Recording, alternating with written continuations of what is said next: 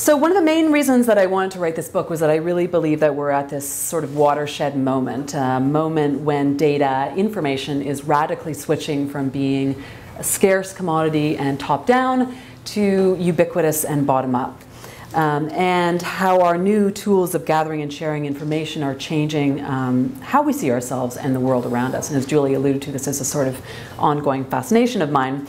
And in particular, I believe that the digital data that we're generating about our everyday lives can and will be used to change the real flesh and blood, bricks and mortar world around us. And this is both good, thrilling even, I argue, but it's also potentially very scary, and there's some really worrisome aspects to this as well. And I think in order for us to get the future that we want, people like us, citizens, but also people like us in particular who are in the business of communication, need to get involved. We need to claim our power to use our data for good, for positive ends. And we need to be, more than that, we need to be data activists, much in the way that we might talk about people being political activists or environmental activists. We need to be activists with respect to this new world of booming data. Because what we as a society decide are the rules of the game for handling the data we create is going to shape the future in profound ways. It'll shape whether and how we can use the data in our own lives, how we can use the information we create to benefit not just ourselves, but our own communities. And what we're seeing now in embryonic form in our use of apps and social networking and so forth is really just the beginning of this bottom-up data revolution, which I think is going to shape the next 20 years or so. And I think it's easy for us to be cynical about shaping our technologies and being those data activists when we're in a world with very powerful companies with millions and millions of users like Facebook or Google. But here's the thing, it's precisely when a new communications technology is created that the culture and the social norms of that technology are open to being shaped. It's at that beginning period that we can bring our consciousness and our skill to how we consider new technologies and improve what they're used for. Because down the road, there's going to be a point where all this stuff starts to seem inevitable, where what's up for grabs right now gets shut down. So this is the point at which we need to start talking about these things. And so take, for example, the history of the telephone. Something that seems now as obvious and natural to us as breathing. But there was a time when you had to teach people about the phone. So here, if I can get this to work, is a public service announcement from the early days of the phone, right when you first had to could direct dial instead of going through the operator. So this is a public service announcement that came out around that time. A few important suggestions for the use of your dial telephone. Before calling any number, first secure the number from your new directory. Then remove the receiver and listen for the dial tone. It sounds like this. That tone indicates everything is ready for your call. With the receiver off the hook, dial each numeral in this manner, pulling the dial around with the finger stop each time. Be sure to allow the dial to freely return. You think you got that? So, that's a perfect case, right? It's a phone. Like, what do you have? What is there to talk about? It's a phone. But people actually had this conversation because it was this very new thing. And similarly, in the early days of the phone, people had this kind of discussion about what to say when you pick the thing up. Because it's not obvious if you've only written letters or sent a telegram or whatever. And they actually had discussions about, some people wanted to say what is wanted. And there was a big push for a while to say ahoy.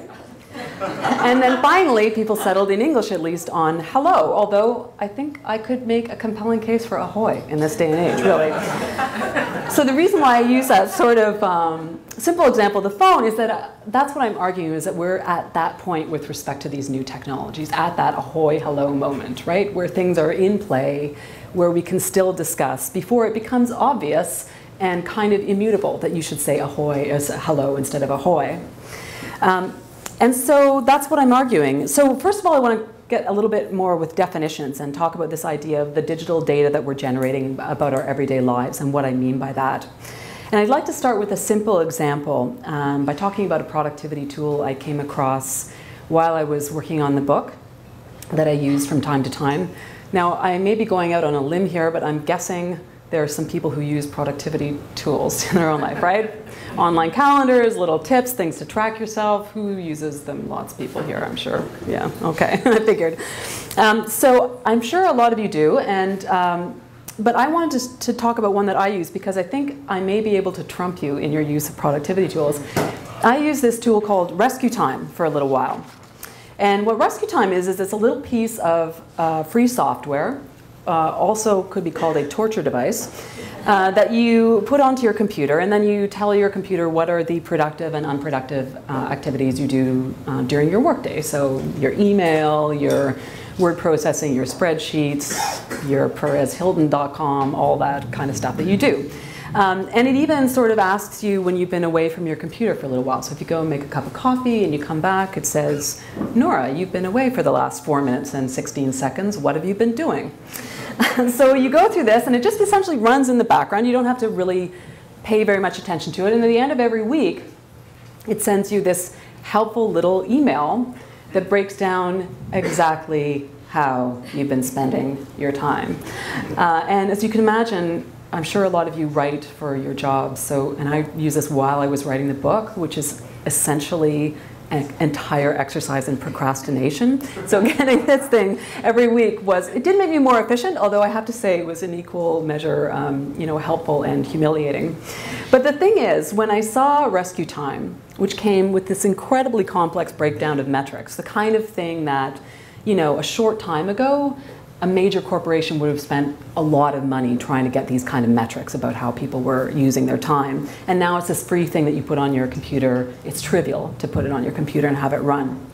And when I saw this, I knew I'd seen the future, because Rescue Time is one example of a much larger trend, which is growing as we head into the future. And that's a future where, as individuals, we track where we're going, what we're doing, how we spend our time. And for the purposes of the book, I really didn't want to talk about oversharing. So this is not about confessional culture. This is about what you could call the statistical minutiae of everyday life, such as how much time you spend on perezhilton.com versus on email. I call it self-tracking, but other observers have called it self-monitoring, personal metrics, the quantified self, or what was the one I heard today? Personal informatics. That was one that I heard, which is a great phrase. So if you don't engage in self-tracking, you might not be aware of how much it's actually growing as a trend. So let me sketch out for you a couple of examples. And this is a big one, is tracking your body's performance. So you probably already know somebody who's a runner who tracks their runs on their Nike Plus system or their Adidas My Coach, or people who wear a little Fitbit that tracks, how they're moving their bodies and so forth. People use the Zio, which is a hugely popular tool for tracking your sleep habits. Or it could be any one of the endless websites and apps for tracking things like calorie consumption and so forth. So there are lots of these things, but you could even extend it to something like check-ins on Foursquare, right? That whole idea of just tracking where you are physically and what you are doing with your body. So that's one huge layer that we're seeing. Another aspect that we're seeing a lot of is tools to document your reactions to the world. So this is where you have these digital tools that are kind of an interface between you and how you're behaving in everyday life. We all know, I think all of us probably are prone to taking tons of photographs with our cell phone cameras about everything that we see around us. But this could also be something like this, like Yelp, documenting what the Pilot Tavern is like, tracking your reactions to what you experience around you, tracking things like TV shows, like books you read with something like GetGlue, all those kinds of things. We register our responses to the movies we see on Netflix, not necessarily because we have this burning desire to self-track, but because it's the kind of thing that helps us get better movie recommendations on Netflix. And then there's the kind of inadvertent tracking that goes on simply in virtue of using digital tools like Rescue Time, because this is the nature of digital tools, right? They know how they're being used. I don't have to continually keep going to Rescue Time and tell it what I'm doing. It just ticks, ticks, ticks along in the background and records it. And so basically, if you can think of something that people are tracking, they're tracking it. I'm sure some of you know people who do this, and perhaps you're even in the room. The taking pictures of what I ate people. Do you have any taking pictures of what I ate people here? This is huge, right? Okay, somebody's copying to it. Congratulations. So this is this huge trend, right? And I'm not talking about people taking pictures of this incredible meal they had at El Bulli or something like that. It's just taking pictures of everyday stuff that they're eating before they sit down to their meal. And that could be something that they keep in their Tumblr or that they share on Instagram. This is one of many group Flickr pools called I Ate This. This particular one has, at the time I did this screen capture, it had 26,000 members approximately and nearly 500,000 photographs. And you can see they're not like that. There's toast there, right, in the corner, right? It's not. This is exactly what I mean about why this stuff is actually peculiar and yet ultimately quite interesting, because it's not actually in the oversharing.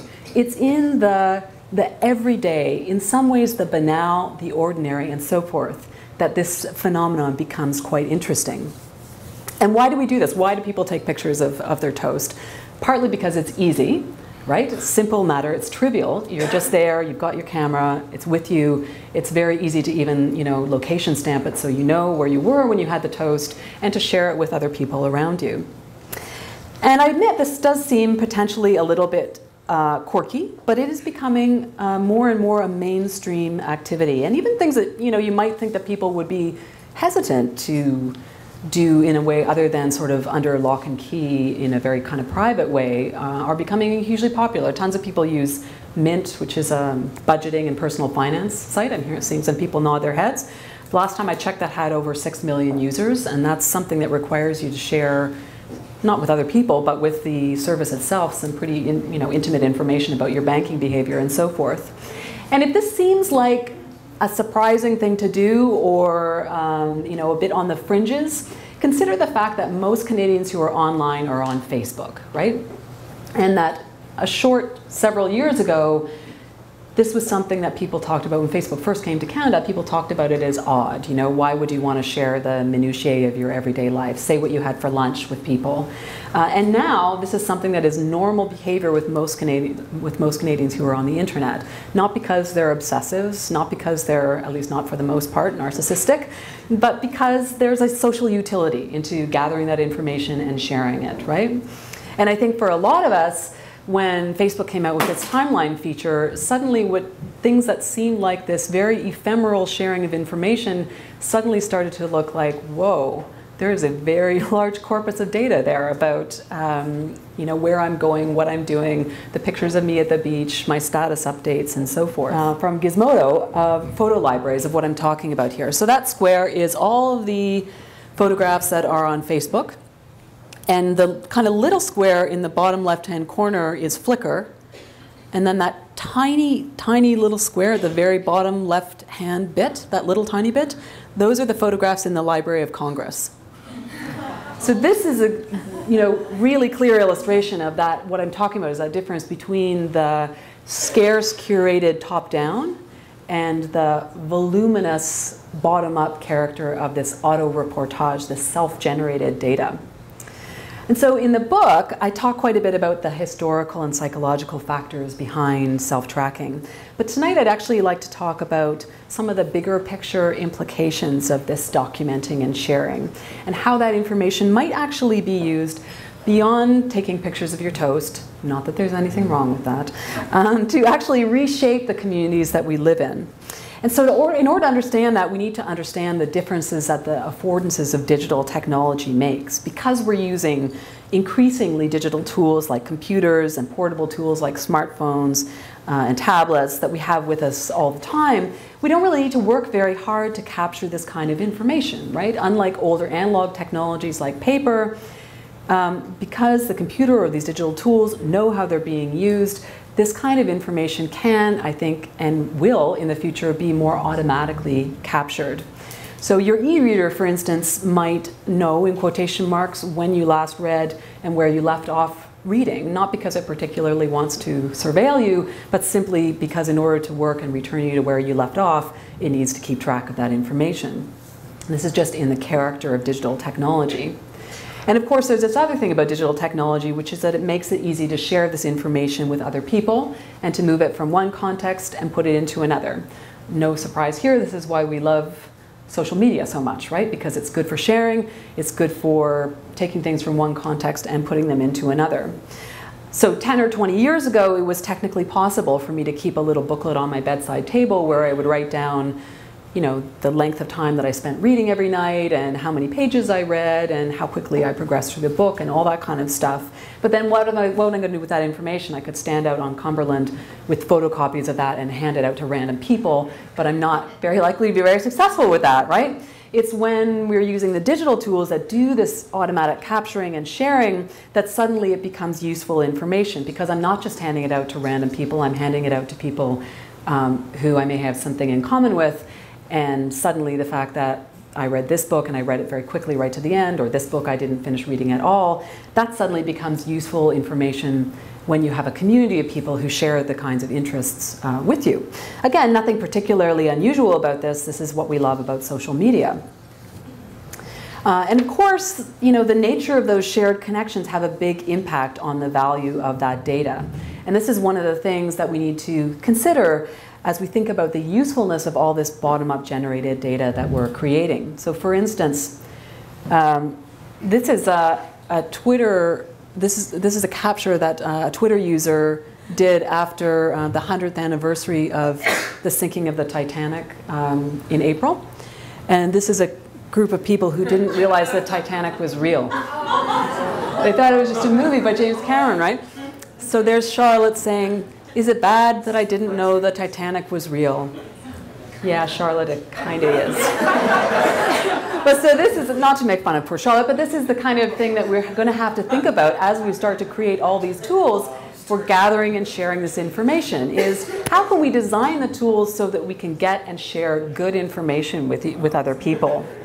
And so granting this caveat about the quality of the data, which I'm going to come back to later, here's where all this starts to be about more than just an odd preoccupation or something you might think of as at least trivial. Because it actually turns out, not just like beyond sharing with a community of like-minded people, once you can aggregate that information about what people are doing, where they're going, what their moods are, and so forth, you can start to learn some very interesting things about the world around us. And so what I'd like to do now is sketch out what the Toronto of the future, the city of the future, might look like as a result of all this self-tracking and sharing. Stick picture of what that might look like before we get down to some thorny questions, because you knew there'd be thorny questions. Because ultimately, whether you decide yourself to do this self-tracking, I really believe it's going to have a huge impact on the shape of our communities, much in the way that we can look back at the last 10 years of social media as being disruptive and revolutionary in so many industries. So let me offer a simple example of what I mean by how this could be used to shape communities that actually exists in the real world right now. So who uses a GPS navigation tool in their car? The kind that says turn right in 25 meters, lots of people. So the way that works, obviously, is that there's a relationship between the satellites and the GPS unit that allows the GPS system to be aware of, like, okay, now it's in this geographical location, now it's in this geographical location, now it's in this geographical location. And it turns out that when you do that kind of tracking, again, not through any sort of intention to self-track, but just in order to work, it needs to keep track of this kind of stuff. That'll give you a pretty good idea of how quickly the vehicle is moving, right? Because you know how long it's taken for it to go from here to here to here. And once you know that, you have a pretty good idea, rough and ready idea, of how quickly traffic is moving. And so with Google's GPS system, if you say so, anonymously, that information can be shared, and it can help make for smarter traffic maps.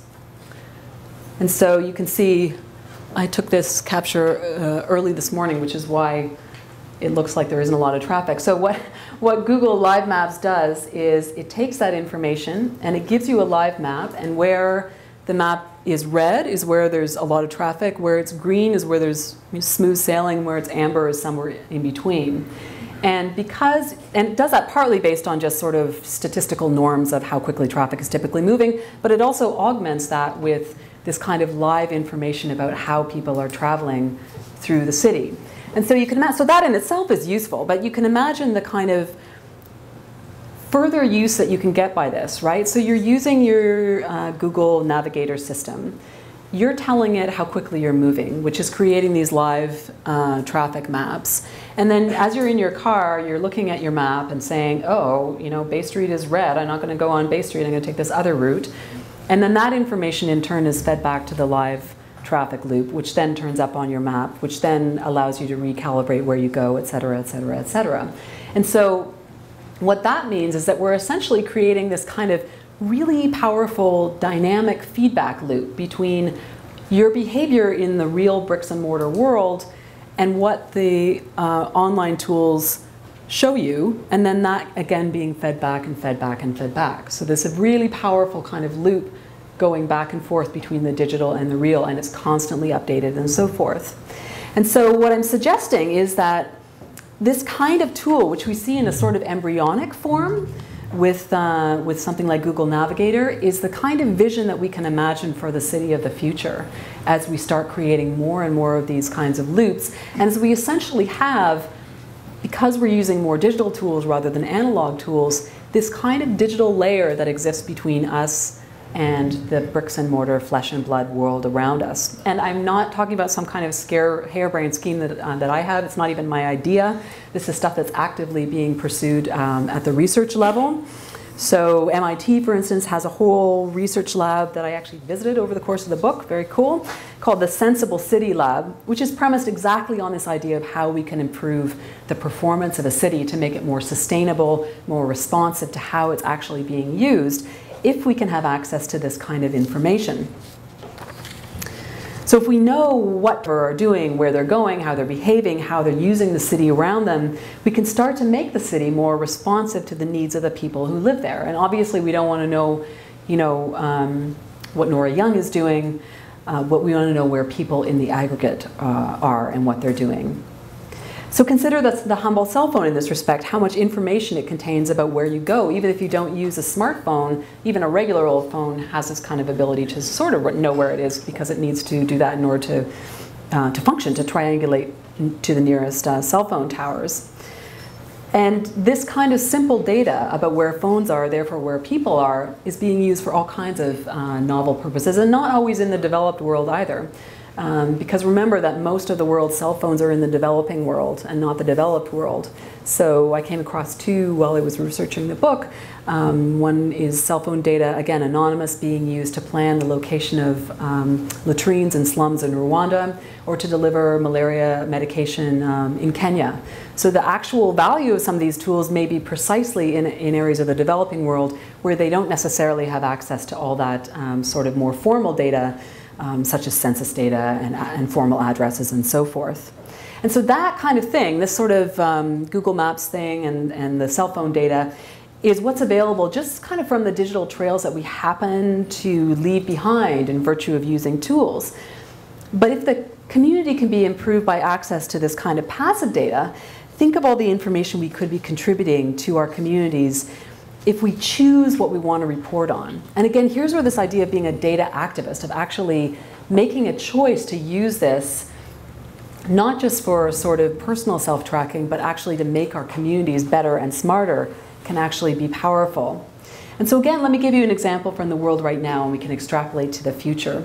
Has anyone here heard of Ushahidi? Mm-hmm. Yeah, okay, so Ushahidi is Kenyan technology that arose after the post-election violence several years ago there. And what it allows people to do, it's open source technology, it allows people to send a text message. Initially the idea was to report on episodes of violence that they were seeing around them, which then got mapped on an online map.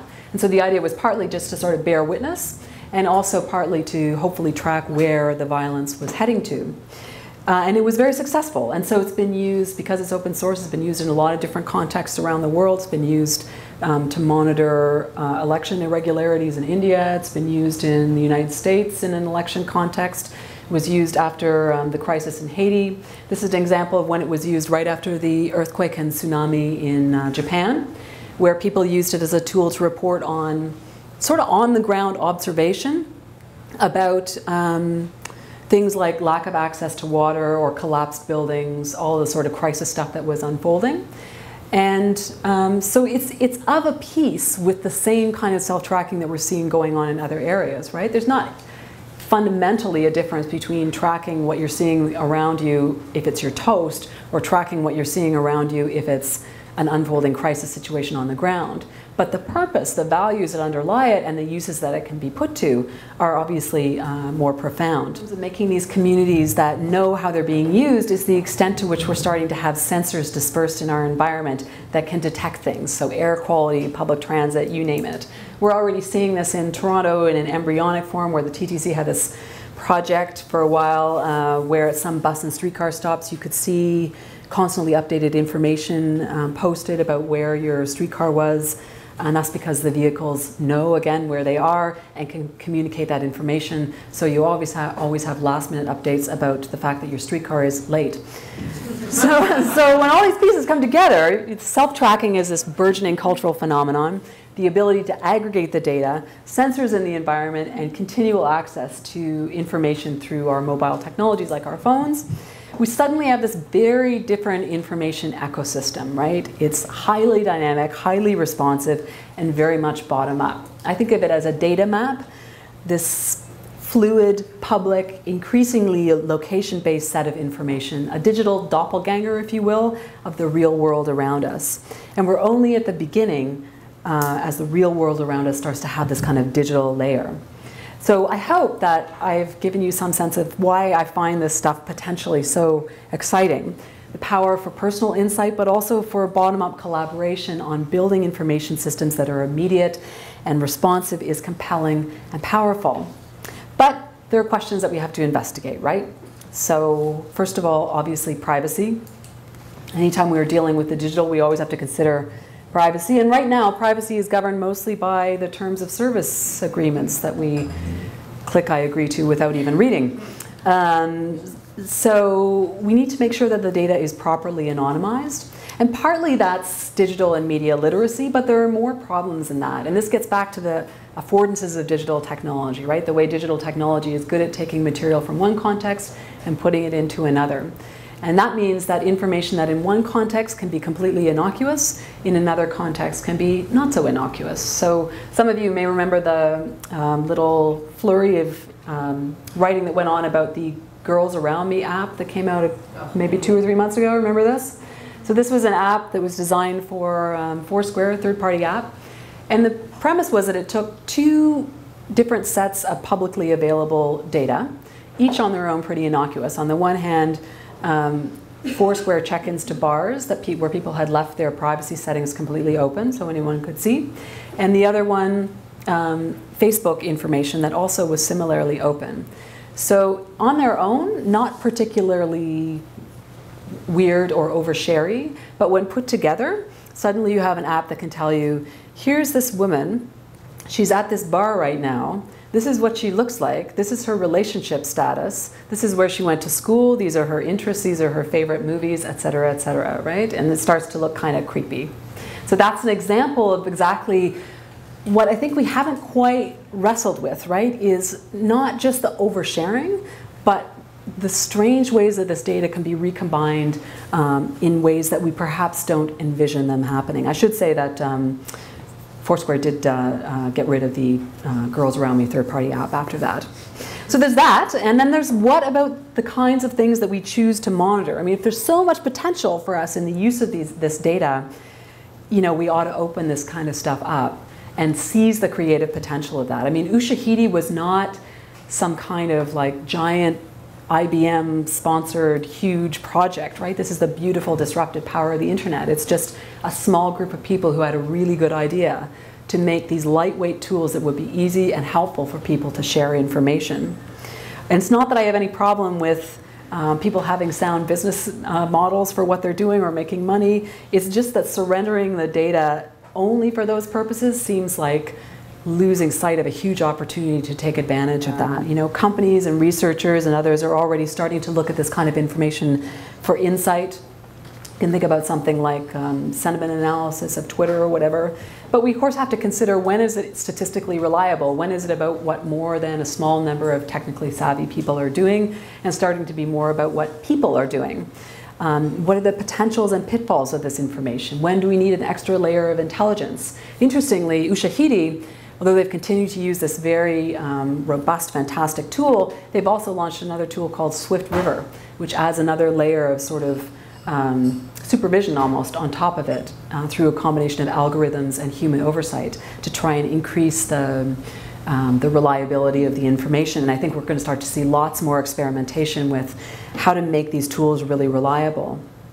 And another question is really, when we think about designing software and hardware and services that allow for this kind of data capture, are we thinking about the values that underpin that? I mean, are we designing the tools so that they support those values? I mean, take the obvious example of Twitter. It's become an important tool for information gathering and dissemination, but the very simple fact that for whatever reason in the early going, it was designed so that you can follow someone without their having to follow you back, that little design decision had a huge impact on the ability to share information widely without people needing to have enormous numbers of social connections to make that happen. That's a little design decision that reinforces values. And as we go forward and design these kind of tools, we need to think about what are the values that we want to support in the design of our very tools. And finally, I think when we think of ourselves as people in the field of communication, whether that's journalism or marketing or PR or tech design or whatever, there's this question that we need to wrestle with, which is how we create tools and services that actually offer people utility and the ability to create meaning in their own lives. Because there are going to be tons and tons as we go forward into this future of free apps and tools that are popping up to take advantage of this new propensity to collect and share data. Tons of apps that people are going to use 2 or 3 times before they lose interest in. And so the real question is how we're going to create value and meaning in those spaces and give people the tools to create their own meaning and do so in a way that respects users' data. And I really believe that we're at that kind of ahoy or hello moment, and there's tremendous potential for us to shape the way these tools develop, to start thinking of ourselves as data activists, and that for people who are involved in communication or people who are technologists in any area to start thinking and talking about this, because it's important. And I look forward to seeing how you bring your skill and energy to the challenge. Thanks so much.